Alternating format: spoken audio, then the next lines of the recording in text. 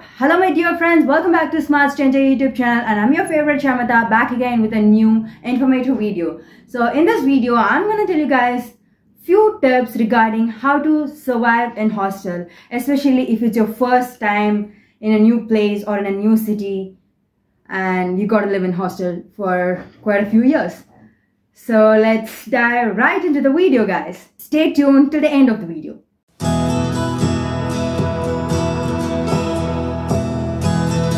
Tip 1. Stay calm and get yourself slowly adjusted to their surroundings. So I'm very sure the first few months of the hostel, it's gonna be very messy. You're not gonna like anything around you. You're gonna complain each and everything that's happening around you. You're gonna complain about the food, you're gonna complain about the people, you're gonna complain about the rules.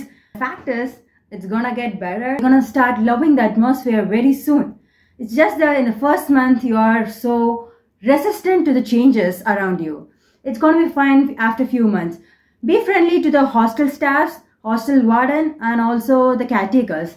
So make sure you're always in the good books of warden, because when things get really bad, they are the ones who are going to help you. They are in the place of your parents, and they are the ones who are going to help you have a better hostel life. Rule number 2. Open your own bank account. Manage your expenses wisely. First month of the college or first month of the hostel life, you're gonna spend a lot of money, but make sure they are all within your budget and it does not exceed the budget limit. Know what to buy and what not to buy, and make sure you use your resources carefully and wisely. Don't waste a lot of money buying useless stuff, knowing that it's not gonna last longer, okay? The most important tip of all is make it slow when it comes to friendships. It's going to be very lonely during the first few months in hostel.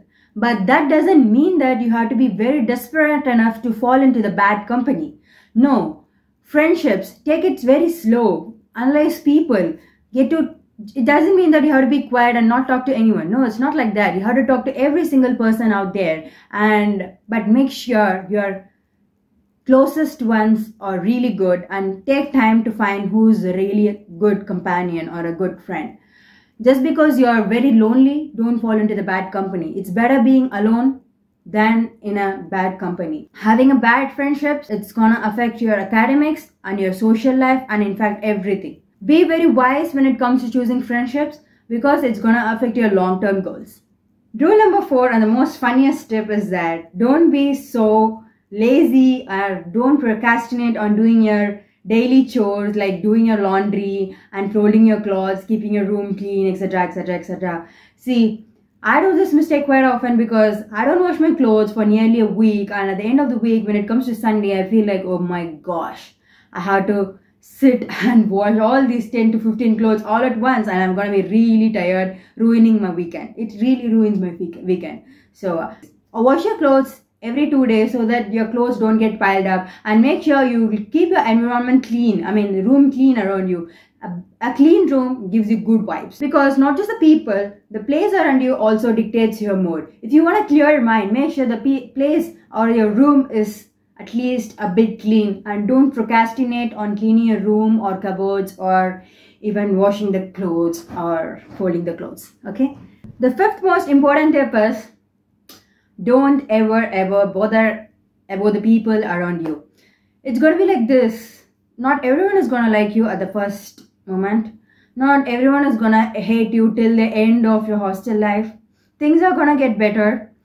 People's opinion are going to change. It's not that you are the troublemaker. You are never a troublemaker. It's just that people have different opinions, and it needs some time to get along.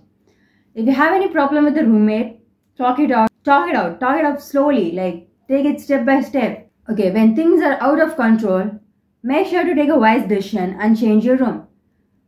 A warden is going to be very helpful when it comes to this problem, because when you're already friendly to the warden, you can fix things easily. So don't bother anything about people around you. It's gonna get better. You just have to be calm and do your own work and be at your own pace. Don't change yourself for anyone around you, but get adjusted to the surroundings. So the 6th important tip is that say no to peer pressure. It's a very important rule. Saying no is very, very important. You can't go around people pleasing everyone around you. You can't please everyone. In the end of the day, you will lose yourself if you start pleasing each and every single person just to make sure that they stay in our life. No, that's never going to happen. That's never going to happen. So when you feel or sense that things are wrong, just say, no, I'm not going to do it. It's completely okay to say that. If you think that you're going to lose a lot of friends just because you're saying no, then it means that they were never real friends from the very beginning. Because a real friend will accept your opinions. Your real friend will not force you into something that you don't really want to do. There are a lot of mishaps going to happen when it comes to hostel life in college days. Your namesake friends are going to push you into something that they think it is cool. I hope you get what I really try to mean here, and don't fall in the traps and ruin your future. Things may seem so cool now, but it's not. It is not what it is. Don't fall for bad habits, no matter what, because they are not going to take you anywhere, and it just messes up your social life in future. So rule number 7, the most important tip is that spend some time with your parents on phone calls. Make sure you talk to your parents at least once a day and tell them about how your day is, how you actually feel in a new environment, what happened to you in all days.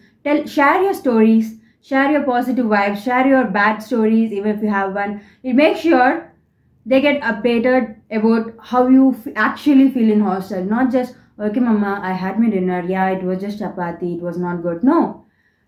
Just inform them, just tell them how you actually feel. Make them feel better, because it's the same on their side also. They're going to miss you a lot, just like how you miss them. So, and you will feel really at peace when you express all your emotions at the end of the day. So, they will make you feel that you're not alone. No one is alone. So, they'll help you get rid of that loneliness in hostel. That's it, my friends. I hope you love the video. And subscribe to my channel for more videos. And yeah, I'll see you in the next video. Ciao, bye bye.